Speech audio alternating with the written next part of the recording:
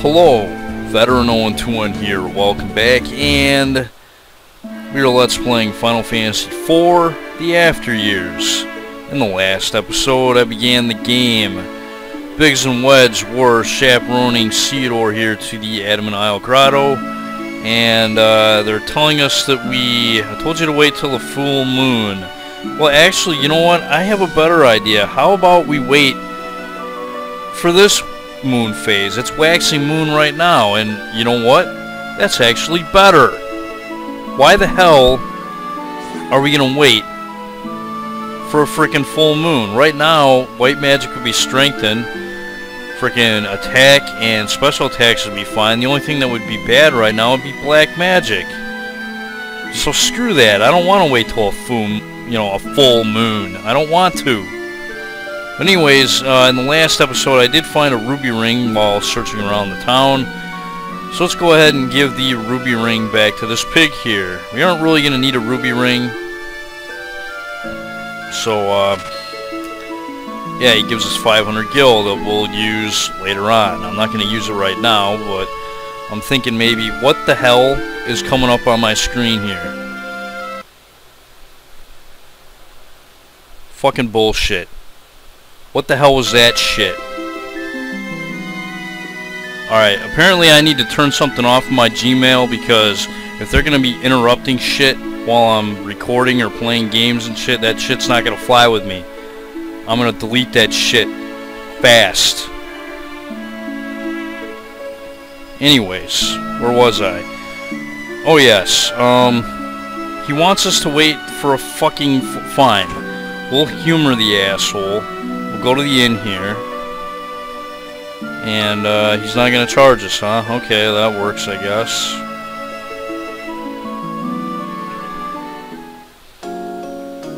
Okay, here's your crappy full moon phase. See, this is retarded. Absolutely stupid.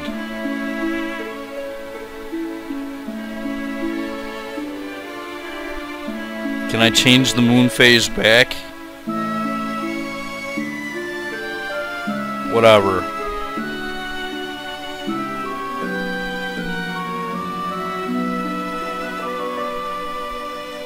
God, that's retarded. So I can't even use the inn to change the moon phase to what I want to change it to. Apparently I don't know where the exit to the town is. But yeah, it would be kind of nice, you know how in the original Final Fantasy IV 3D version, how they got the thought bubbles? It would have been nice if they would have added something like that to this, but well. So far I like the 3D look.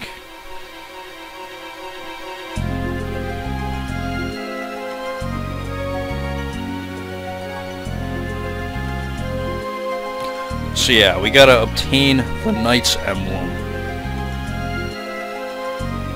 And of course, Biggs is gonna be an asshole to Ceodore because, I don't know.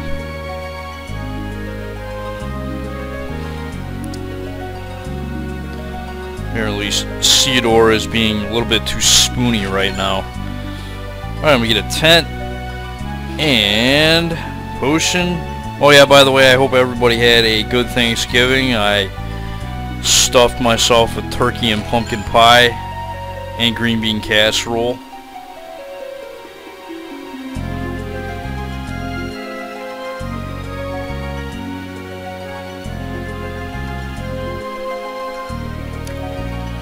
Who's this guy? I don't remember you from the original game. Actually, I do. I have small tails. Why don't you give me some nice rare tails that I could use?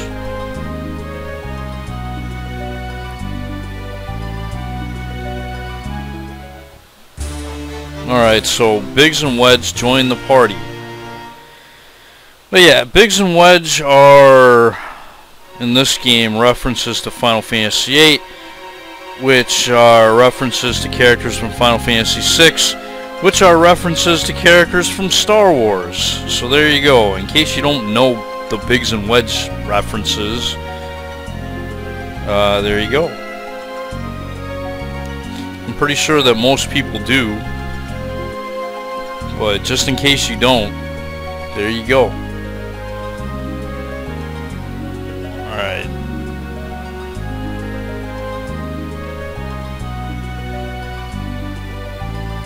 I like how the maps are all filled out and I can see all the treasure and stuff. That's pretty nice. Uh-oh.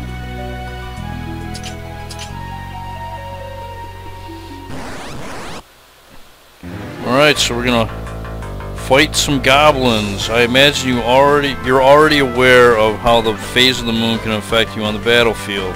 It's a full moon right now, so black magic is more powerful. White magic hasn't changed at all.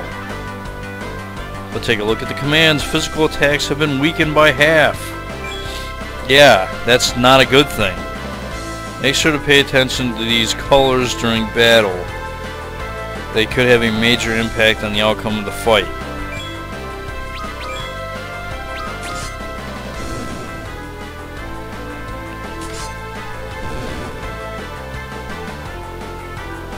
And these two are attacking before Ceodore can even attack once. Yay! Ceodore gained a level. Speaking of which, I need to look at these clowns' equipments here, because they have stuff that I want to give to Ceodore. Like, yeah, you're gonna give up your bronze helm to Ceodore, and you are gonna give up your iron gloves to Ceodore as well, because he's a lot more important than you. And let's see, what do these guys know? Yeah, okay, Biggs here knows some black magic up to level 2, apparently, or at least the Fira spell. Ceodore knows Cure, and Wedge knows Cure and Cura. So let's go.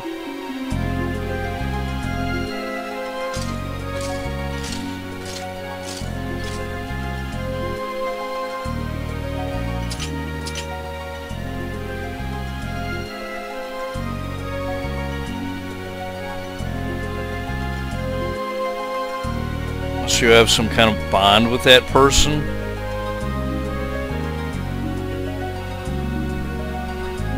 Yeah, you need to... Yeah, bands, that's another gimmick in this game I wasn't really a huge fan of.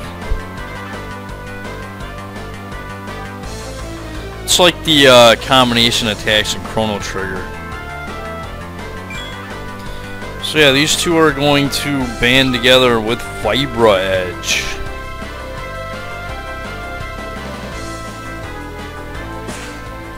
Ooh, nice little animation there. But that doesn't... Oh, I was gonna say, that doesn't kill them, but apparently it does. Yay!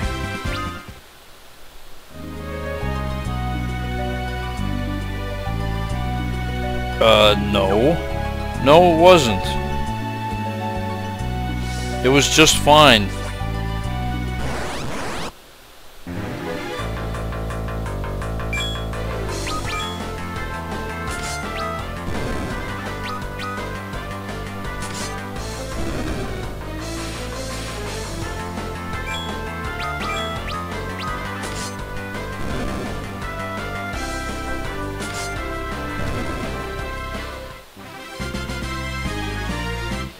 Maybe this version of the game will actually drop items more often, so maybe it's easier to farm for tails. That would be nice. Wait a minute. Okay, so Biggs, you have a long sword. Which one is better, a long sword or a broadsword? Oh, wait. Oh, no, a long sword is. You're getting a long sword. You are getting a broadsword. For now.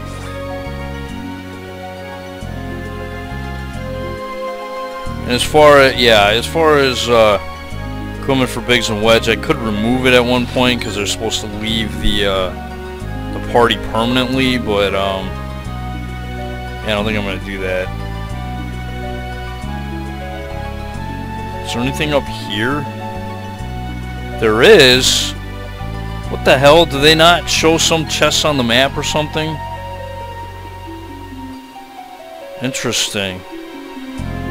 So, okay, sometimes on the maps you still can't see the chest, so you gotta explore anyways.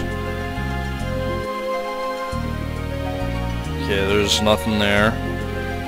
Yeah, that first chest threw me off because I saw it like right away, but that chest that I just found, yeah, I didn't see on the map. So I guess watch out for chests anyways. Don't trust the map. The map will deceive you.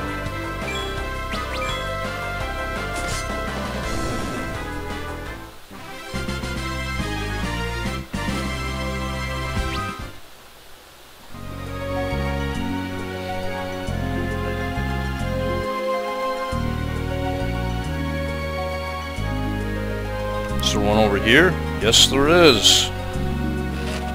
Alright, we get an ether. Or an ether, like some people call them. I'm not going to name names, but some of you might know who I'm talking about. It's not ether, or it's not ether, it's ether. But, yeah. So, yeah, we got another new enemy here. We got, larvas, I guess, or... Yeah, they're pretty easy.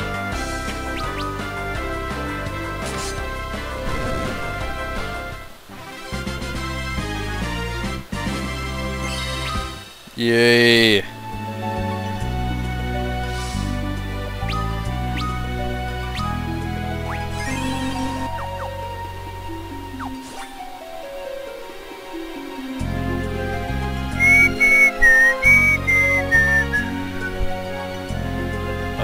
What's up, guys?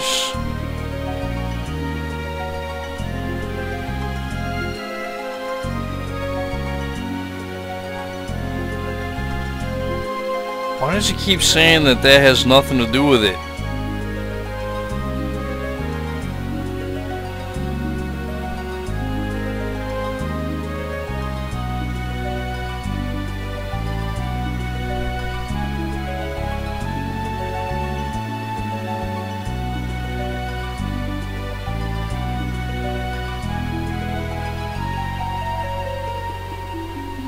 Why is the prince trying to make the Red Wings anyways? I mean, he's the prince. Can't they just have somebody else command the Red Wings? You know, some other underling of Baron or something? I don't know. I don't get it. I don't understand, man. Oh, hey.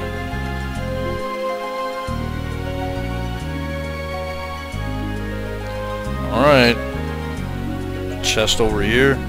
Just gotta make sure. I can't remember all the chests, so... Yeah. But hey, save points are nice. I like save points. Alright. Time to move on. Get through most of this cave before I end it, hopefully. And is there a secret passage over here? I believe there must be. Alright, and in this chest we get a Phoenix Down. Those are nice to have. Can't complain about those.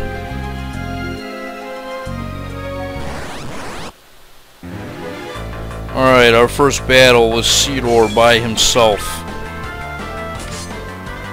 And as you can see, his attack is probably just barely strong enough to kill these things.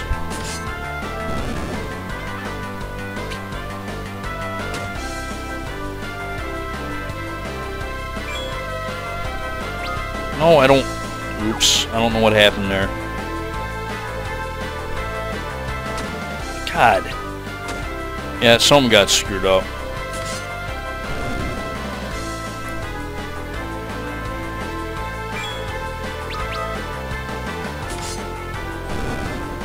Alright.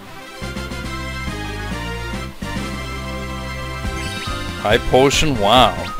Gained 2 levels on that battle. It's crazy.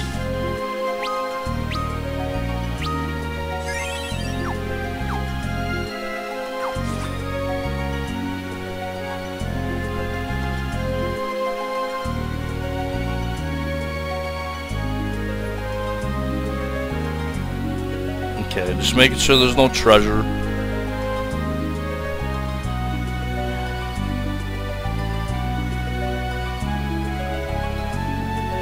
Yeah, it's definitely going to be harder to find treasure and see treasure, I think, in this version of the game, because you just don't see as much of, you know, the dungeons as you do in the previous versions, you know, so especially like the WiiWare version. Everything was so zoomed out and small.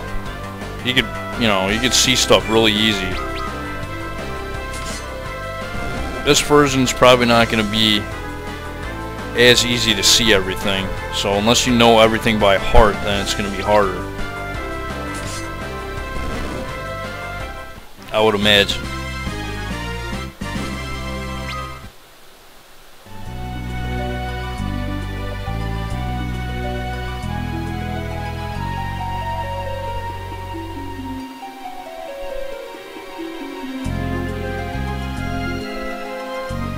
Okay, nothing up there.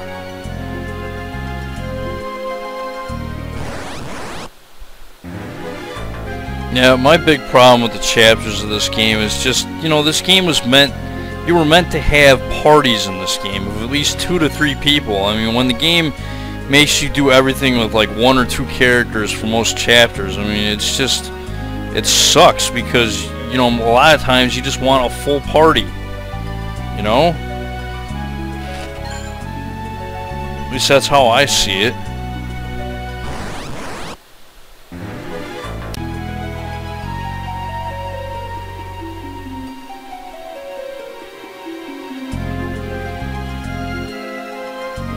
Alright, B3. And fuck. Alright, we got a new enemy here. We got eye-wing moth. I think these guys can put blindness on you, I think. At least they do in the original game.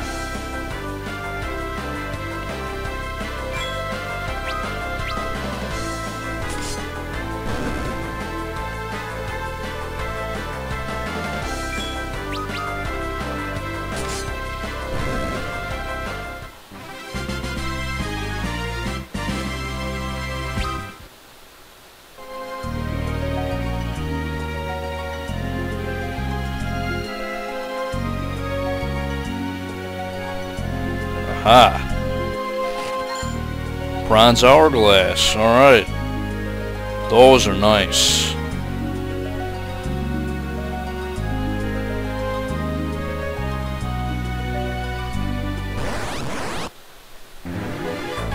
Yeah, you know what? I do like the way it seems like enemies drop items more often in this version.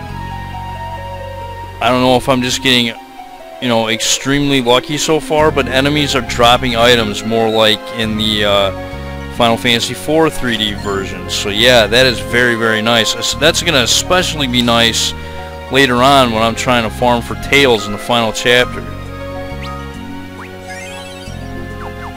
So I'm already liking this remake, because that was a bitch trying to get rare items. And I mean, it's easier in the PSP version, you know, with the challenge dungeons, but, you know, still trying to get the item drops from enemies, that was a bitch. Because the drop rate is very, very low. But it seems like they've upped it a little bit for this, which is good. I like that.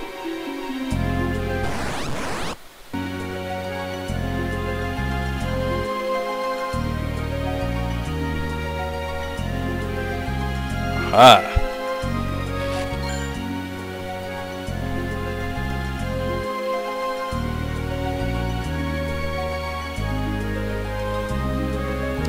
Anything else? Wait a minute. Did I see a secret passage just now? Yeah, that looks like... Oh shit, that's not a secret passage. It sure looked like one though. Anything down here? Guess not. Alright. Oh, wait a minute. There's got to be something down there. Where is this secret passage? Ah, I did find it. It is down here. Alright. It's kind of hard to see.